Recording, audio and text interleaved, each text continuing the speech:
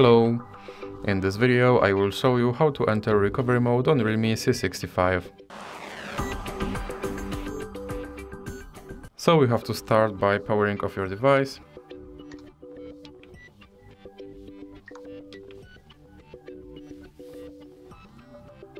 And now when your device is completely powered off, you have to press power button and volume down button at the same time.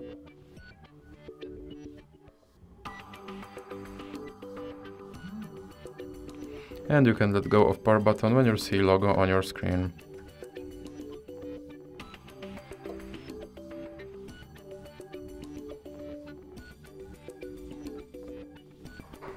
Now you have to use volume buttons to select your language and then press power button. And you are now in recovery mode, and here you have to use volume buttons to navigate and power button to select. So that's it for this video. If you liked it, please remember to leave like and subscribe.